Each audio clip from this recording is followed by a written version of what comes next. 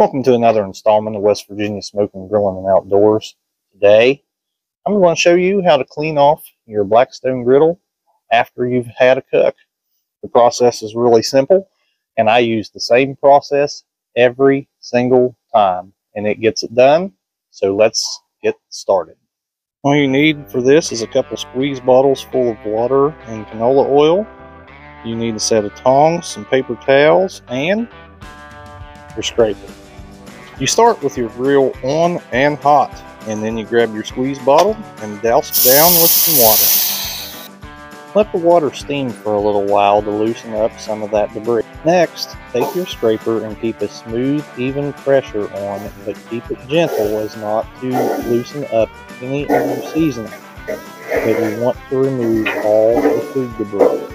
Repeat the water and scraping process as many times as you need until the debris is gone. Next, grab your paper towels and your set of tongs and dry the area.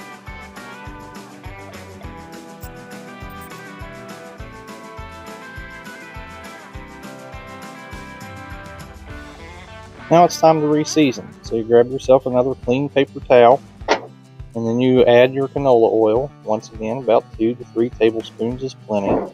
Make sure you coat the entire area, including the sides and the back of the sides, so your griddle is nicely seasoned.